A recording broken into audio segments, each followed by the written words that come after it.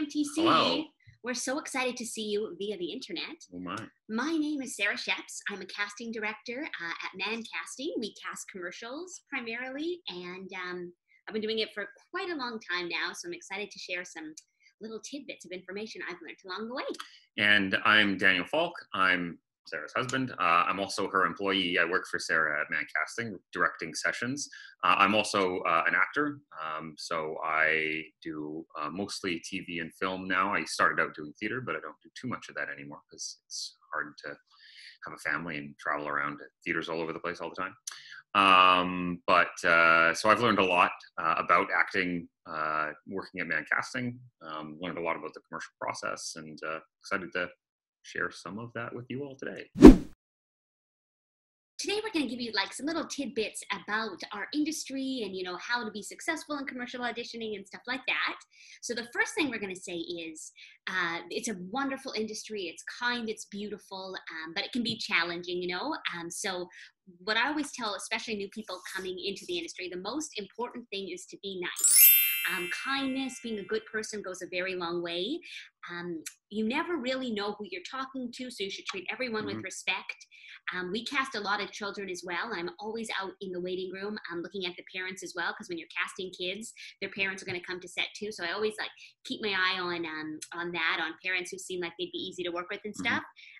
Kindness. Yeah, I mean, when you started out, because Sarah was an actor as well, and when you started out, you were just a freelance session runner for a variety of different casting directors, and people who may have looked down at you then, or been rude to you then, you couldn't remember that stuff. I mean, Sarah's very forgiving, so don't worry if you've ever said anything mean, but not everyone is. So. Yeah. The PA that is working on set today is going to be a production coordinator in a couple years, and then a producer in a couple years after that. So you don't know. So it's most important to treat everyone with respect, and the same goes for us. We treat everyone with respect as well, and it's kind of like a team. Another thing I like to tell people about commercials is you got to count the little wins. There's, it's not everyone's going to book every commercial, but things that can make you feel really good about yourself.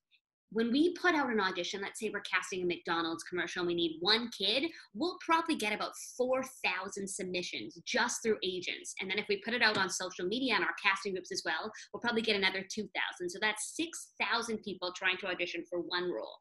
We see about 50. So if you get an audition, that is a huge win. Congratulations. We believe in you. That's why we're bringing you in. We never bring anyone in to be like, oh, they'll never get it. Let's just waste everyone's time. If we bring you in, that means we believe in you. We believe you have a chance to book it. So you should feel really good about yourself. And everyone who comes through the door, we hope that every single person who comes in is the person who books it. We need you to look good, because if at the end of the session, our clients, the advertising agency creatives and the director aren't happy with the casting that we've done, that looks bad on us. Yeah. So we really want you to do good, and it can be frustrating for us when you don't. So that's the most important thing for us, is that we need someone to book it, because if nobody books it, that means that we just have to do it all over again. And then if you get a recall, so you go to the initial audition, if we call you back for a recall with the clients, huge win. Of those 6,000 people, and then of those 50 people we brought in, they probably call back maybe 10 people. So huge win. Congratulations. You did a wonderful job. If you get a call back, you should consider that a win. Then what happens after that is they'll pick, one or two people that they'll present to the actual client. You'll get the word you've been put on hold or an avail check. If you get put on hold or even avail check, my goodness, that means you are like top 2 of, 6,000 people. That's amazing.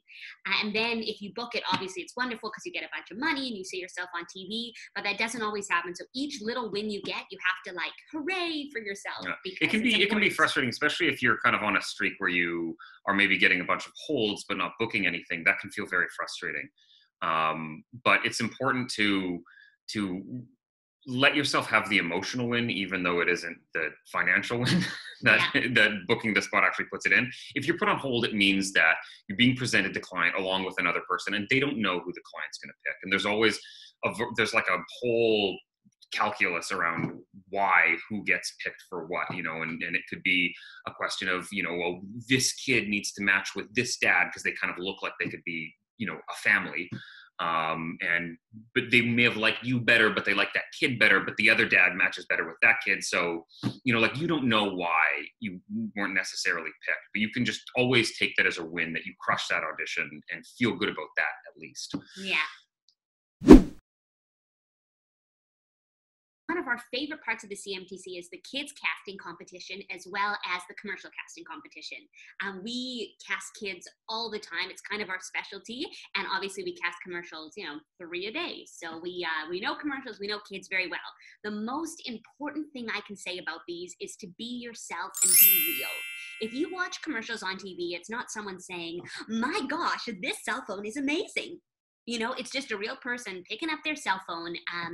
What we're casting is just a slice of life, real people doing real things. And that's really important for commercial casting.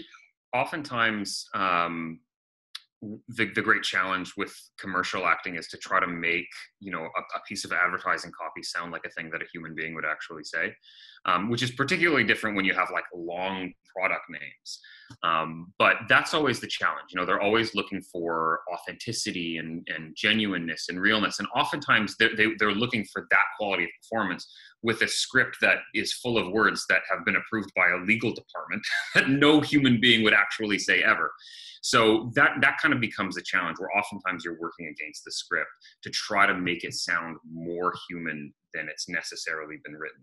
So really try to, like, you know, almost like just record yourself talking sometimes, or watch a lot of commercials and just sort of like hear natural speech cadence. And that's what you need to be kind of gunning for, rather than this like really presented, really like, it's, wow, Coca-Cola is delicious. You know, I should be avoiding product names, but you get the point. Like, that's often the challenge, and the person who understands how to come across as real with a sort of artificial sounding script is often the person who books the job.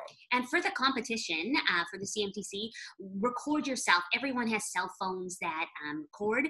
Just do it a bunch of times. Try it different ways. Get a friend to record you and watch yourself back, because you'll see, you think that you're just swaying a little bit like this, you know, just moving a little bit, but on camera you look like this. And also a lot of people will stop, you know, like especially in competition, they'll be saying their script and they'll be like, sorry, I messed up a word. All of us judges have nothing in front of us. We don't know what you're saying. That we have no idea what the script is, so keep going.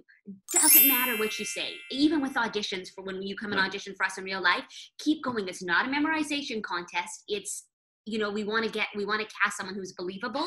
But at the same time, if the train gets off the tracks and there's no coming back from it, don't be afraid to stop and restart. And don't be totally freaked out that the people behind the table are gonna like throw a brick at you, right? Like, if you say like, I'm sorry, I just have to restart, just take a second and just go for it. But oftentimes what happens is when somebody makes a mistake, what they instantly start doing is beating up on themselves. You idiot, what did you do? You idiot, you forgot your lines. And how can you expect yourself to get back on track if that's what you're doing to yourself, right? So if you're gonna stop and restart, stay calm, forgive yourself. Everybody screws up. The nice thing about when you shoot like a commercial, they shoot it on digital and there's no limit to the amount of footage they can shoot. So there's always, they're not going to run out of film. So in the same way, on the day, at the thing, if you mess up, just forgive yourself, take a deep breath, and then jump back in.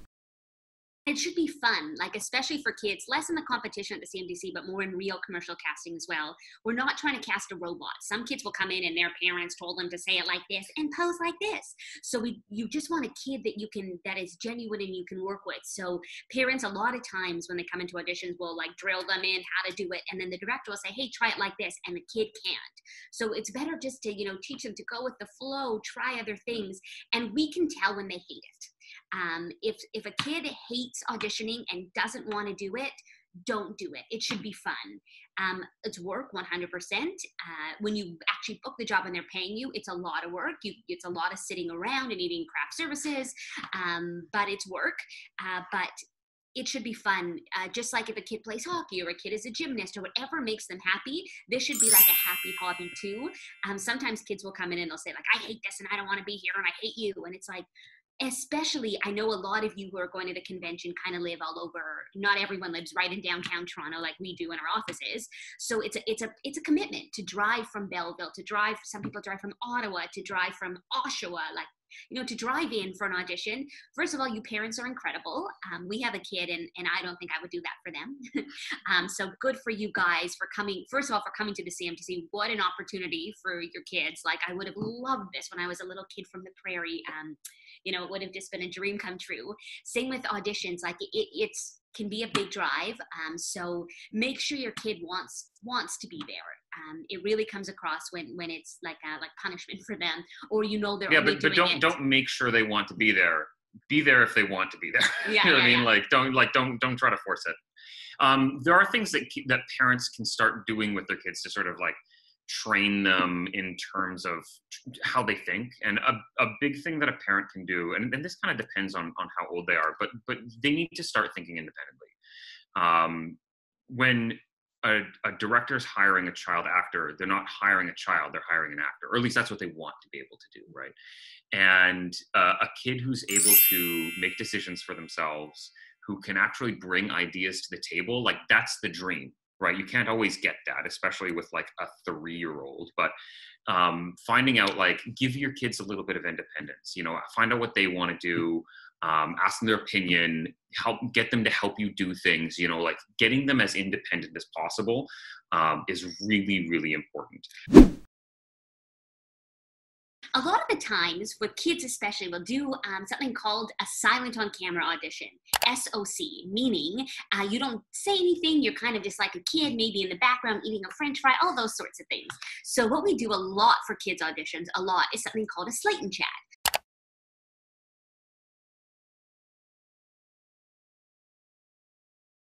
So the first thing we have you do is say your name and how old you are. Very easy. Everyone can do that, but you'll be surprised. Some people will say, "Hi, I'm Sarah Sheps, and I'm 6 years old." So you can't really say wrong information, your name, how old you are, but do it with confidence. "Hi, I'm Sarah Sheps, and I'm 6 years old." You've aged poorly for 6 years old. Thank you. But it's something that parents should practice with their kids, because a lot of the times we send, first round of auditions is just a camera operator, session director, and we send it all to the director and the ad agency. So they're watching it from the comfort of their own home and office. So a lot of the times they just watch the slate. If a kid or an adult slate is really unconfident or distracting, they probably won't even watch your audition. So the most important thing is your slate. So it's something everyone should practice. You stand still, not crazy still, but kind of stand relaxed, comfortably still, your name and how old you are. It's very good to practice. Then for silent on camera auditions, a lot of the time we'll do this slate and chat. So Dan will just ask you a question like, "Hey, what's your favorite holiday? What did you dress up for Halloween?" And you can't say a wrong answer. I mean, if you say something offensive or a bad word or something, not good. But otherwise, like, do they care if your favorite candy bar is a caramel Granero? No, doesn't really matter. They just want to see you being like a natural, normal person speaking. Really, they just want to watch you talking on camera. So it actually doesn't even really matter what you say. No. So they might even turn the mute on just to see you just existing in front of camera. So, but a lot of people, especially new people and especially younger people, really, really struggle with this. It stresses them out and kind of makes them feel anxious.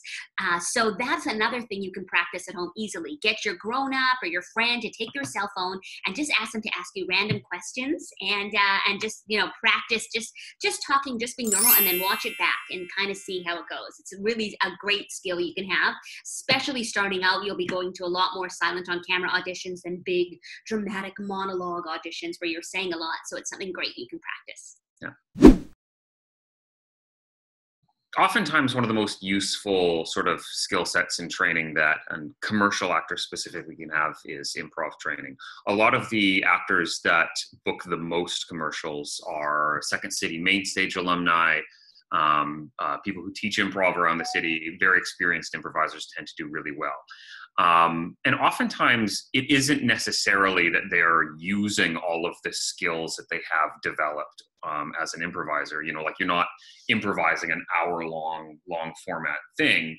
The real benefit to having improv training is it kind of it changes how you think about acting and how you approach it. Oftentimes with TV and film and long format, when you go in for an audition, you've worked on your lines, you've prepared what you're going to prepare, you go in, you do it, maybe they give you a redirect, but that's really it. Like you do it once, as long as it's clean, away they go, they move on. With commercials, you're not tending to shoot one commercial, you're shooting 3 commercials. You're shooting the director's commercial, the agency's commercial, and the client's commercial, like the McDonald's or the Tim Hortons or whoever. And everybody kind of has like their vision of how they want this thing performed. So everyone, people are going to be throwing stuff at you. You're going to do it a million times in a million different ways. And the big asset of having commercial improv training is that becomes a non-threatening experience. And not only are you comfortable, like, what about that? What about this? What about that? What about this? And constantly changing what you're doing, but you can also bring things to the table and you can say like, what if I tried this? Would it be good if I did that? So that you're not just the puppet doing as you're told. You're also a collaborator helping bring stuff to the table. So if you have access to, in Toronto, there's lots. There's Bad Dogs, Second City, tons and tons of opportunities for training that you can get here. In a lot of smaller markets, too, weekend intensives and things, so you can come into the city for a weekend. But there's also great improv probably in whatever city, town you are in, or close by. And it isn't necessarily that you need to have like top tier training necessarily. What I did was I took a few Second City courses, and then me and some of the people that I took the class with would book a studio, and we would just play on our own for an hour, a couple times, like once a week. And so there's also those kinds of opportunities too, where you're just sort of like on your own, with a group of your friends, just sort of like playing improv games.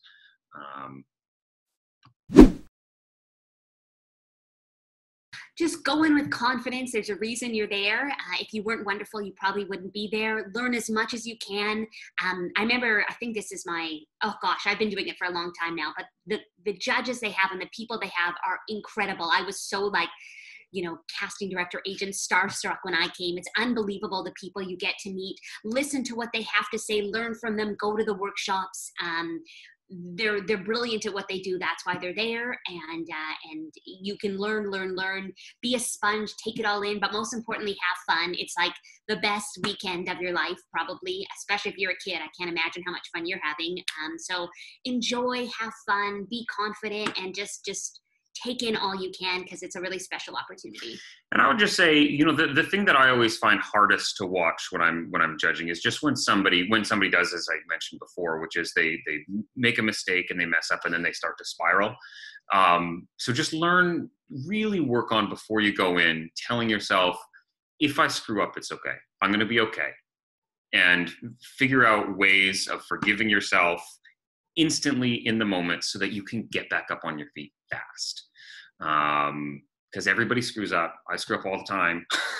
So all the people behind the table, if you give them a script, they'd all screw up too. So don't stress out. Everybody makes a mistake every now and again. Everybody makes lots of mistakes every now and again. And just pick it up, take a deep breath, stay calm. And we can't wait to see you soon. CMTC forever!